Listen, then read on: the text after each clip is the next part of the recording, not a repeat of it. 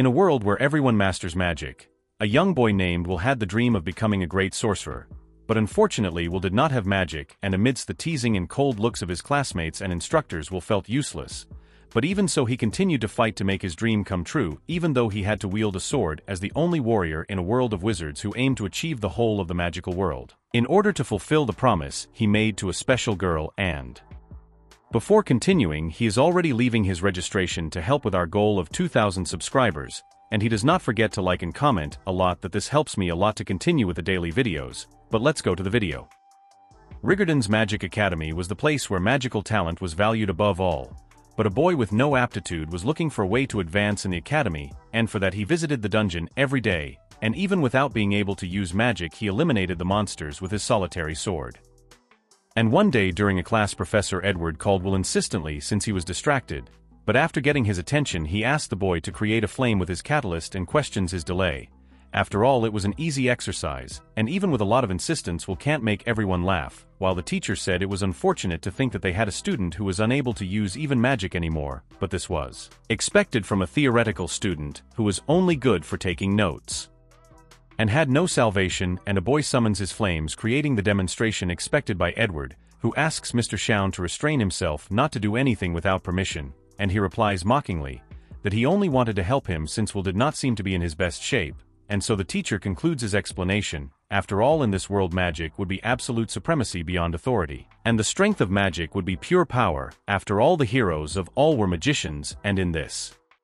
academy the only thing that mattered would be their talent for magic, and a talentless one who has theoretical knowledge but cannot perform even a bit of magic should not remain in these halls that gave rise to the wise, and the foolish dreamers who do not know their limit should withdraw.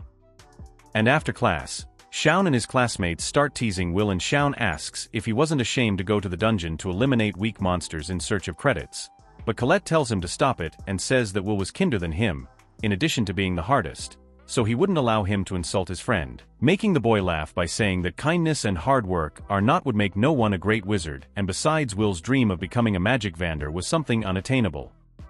And when he leaves he says to listen to the teacher and give up the academy.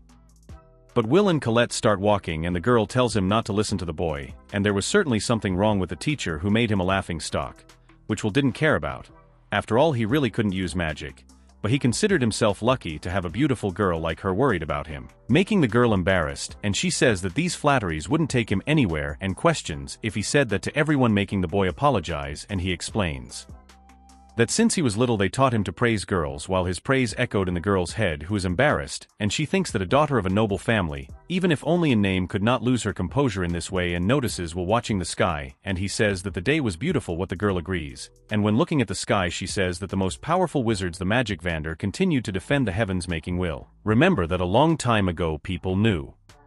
nothing about the heavens and lived trapped in the darkness of a world terrorized by the celestial invaders. But 5 wizards changed the history of the world, and together they repelled the invaders by casting a seal in the sky that brought peace to the world and became known as the Magic Vanders, which in the future became a title transmitted only to the strongest and something desired by everyone. And Colette asks if he thought that the wand of the Ice Maiden Albizvina was also taking care of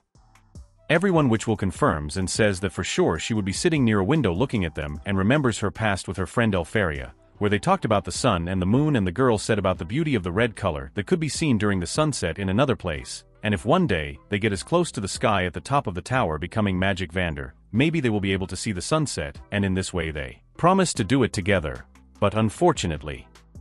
it was nothing more than an innocent childhood promise, but Elfaria's potential was real, and with her talent, she became the youngest to win the title of Magic Vander, and left for the top of the tower, while Will, who had no talent, became mediocre, but was unable to give up the promise they made, and to fulfill his dream of staying by Elfaria's side he kept fighting. And later his teacher Werkner scolded him for going to the dungeon without permission, and to make matters worse he went to the 7th floor alone.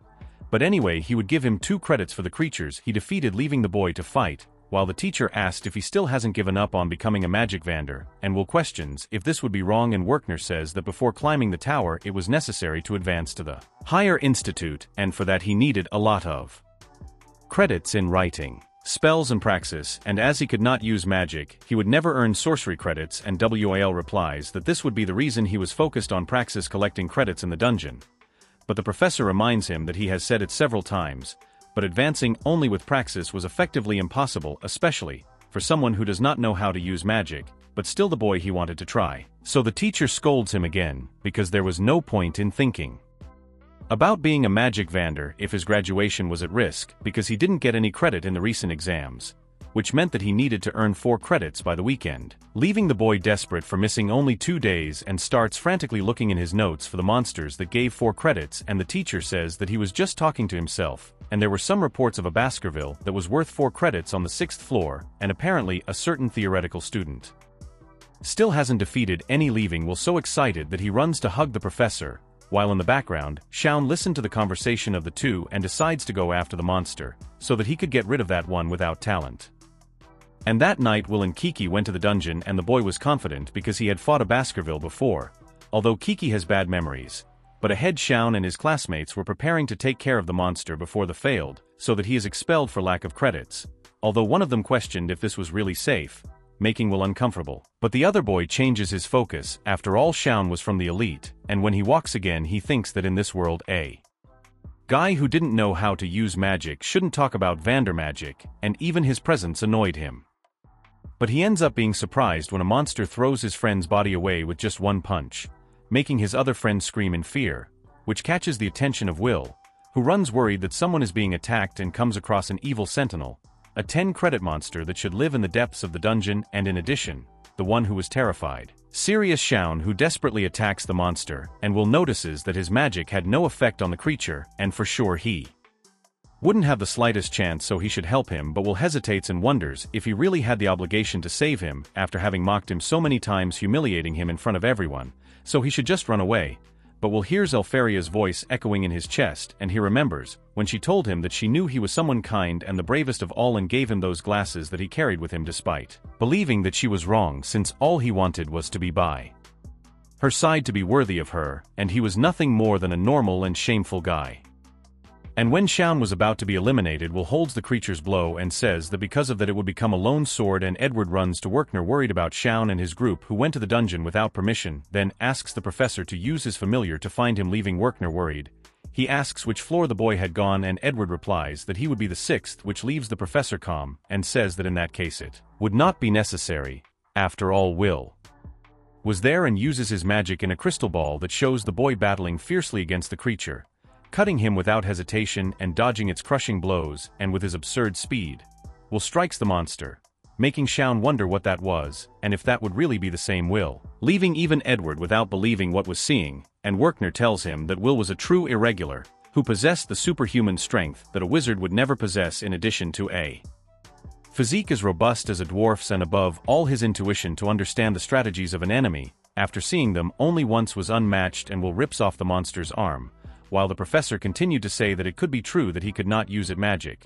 But nevertheless, in this world full of magic, he was the only warrior who, with a stroke of his sword, was able to overcome even lightning, and with the sword of the monster himself, Will cuts his puff and eliminates him.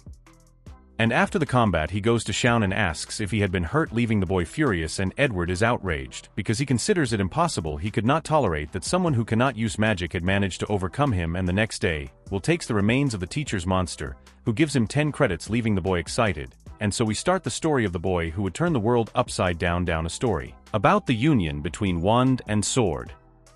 And in this way we end the first episode. Thank you very much to those who stayed here, and don't forget that little help with your like, registration and sharing. Thank you, and see you next time.